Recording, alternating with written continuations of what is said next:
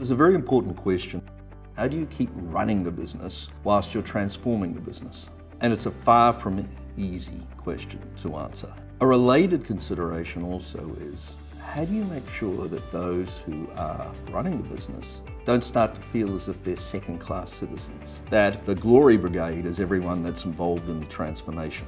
Be very clear on who you're going to call out as heroes, and don't just call out the folks who are on the transformation. Call out people who are running the business as well. And also think about rotations. Resilience is an incredibly important consideration in transformation. And no one has infinite resilience. Some people want to believe they do, but they don't. It also sometimes comes down to keeping an eye on leave schedules and making sure that people are taking leave, because sometimes your very best people don't.